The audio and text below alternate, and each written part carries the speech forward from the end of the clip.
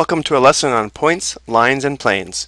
The goals of the video are to define points, lines, and planes, and also to understand some basic geometric postulates. A point is an exact location in space. They are shown as dots on a plane in 2 dimensions, or a dot in space for 3 dimensions. And they are labeled with capital letters to distinguish between different points. However, a point does not take up any space. So if we were to plot points in 2 dimensions, we often plot them on the coordinate plane as we see here. So if we had 4 points, we could label them capital A, capital B, capital C, and capital D in no specific order. Now if we plot points in 3 dimensions, we would have 3 sets of axes, and to give it a 3-dimensional perspective, we often construct a box to represent where that point is in space. So if we had a point here, let's call it point E, this box is supposed to give it a 3-dimensional perspective. And I have another video on how to plot points in 3D, and it can sometimes be challenging to give something a 3-dimensional perspective on a flat screen. Let's take a look at a Wolfram demonstration showing points in space. So here we see several points plotted in space, and as they move, you get a better feel for what it's like to see points in space. And we can also increase the number of points plotted.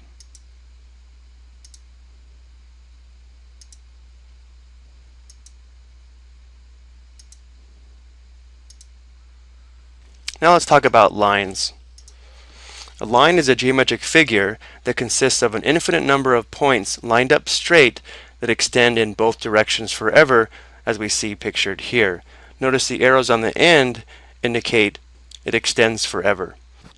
Here's a line graphed in 3 dimensions to help you get a better feel for a line and how it extends in both directions forever.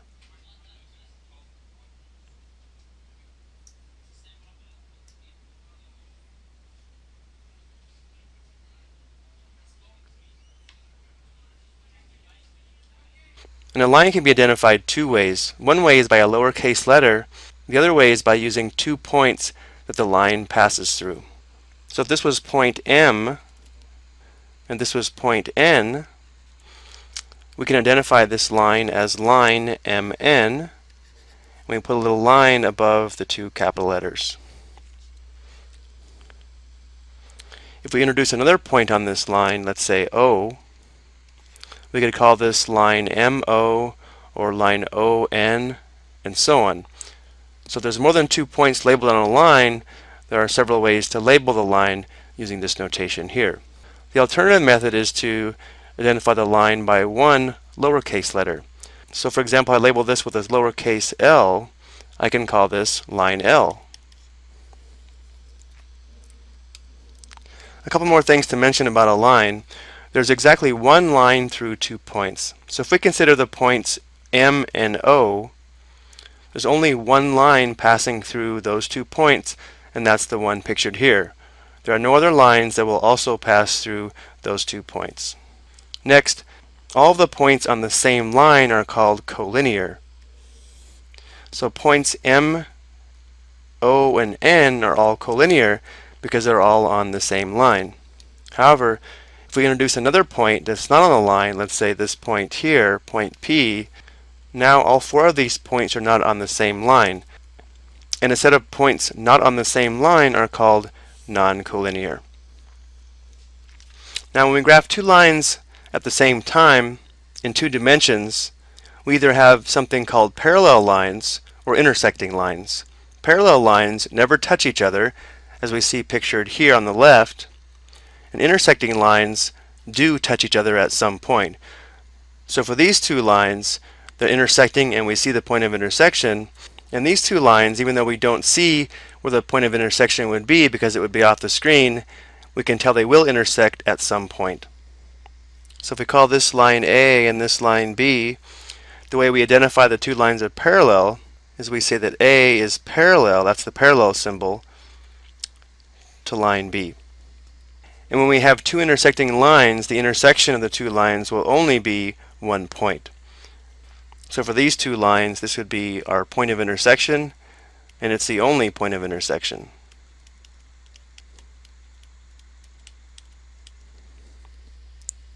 Related to a line is a line segment, and a line segment is a part of a line with two endpoints, so it doesn't extend in both directions. You can also think of a line segment as a line that starts and stops at two endpoints. So a line would have an infinite length, and a segment would have a finite length. So if this endpoint is A and this endpoint is B, we can call this segment AB, and the notation used is capital A, capital B, with a segment above the A and the B. Next we have a ray. A ray is a part of a line with one endpoint that extends in one direction forever. So looking at this ray, notice that this would be the endpoint, and there's an arrow on this side to show that it extends in this direction forever. Let's go ahead and make this a little bit larger. So if this is point C, and then we call this point here point D, this would be ray CD, and the order of the points is important when it comes to the notation. This is ray CD, meaning it starts at point C, and then it passes through D and continues forever. The last topic I want to talk about is a plane. A plane is a flat two-dimensional surface, and a plane can be identified by 3 points in the plane or by one capital letter. So if we have points A, B, and C in the plane, we can identify this as plane ABC, or if we label this plane with one capital P, we can just call this plane P. Let's take a look at a plane in space to give this a better perspective. Here we see a blue plane in space.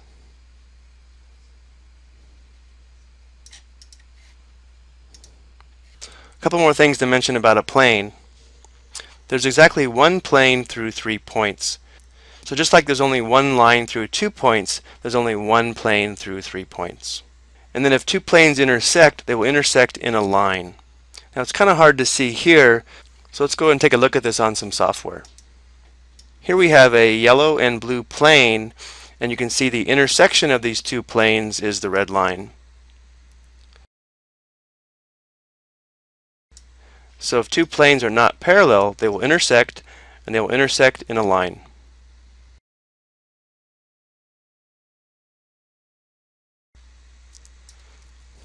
One thing that I didn't mention before, if we have a single plane, there would be an infinite number of lines in a plane. And then lastly, coplanar points are in one plane. So in this graph here, points A, B, and C are coplanar, and non-coplanar points are not in one plane. So if we take a look at these 4 points, points D, E, F, and G are non-coplanar because the point G is not in the purple plane. That's going to do it for this first video. Hope you found it helpful, and thank you for watching.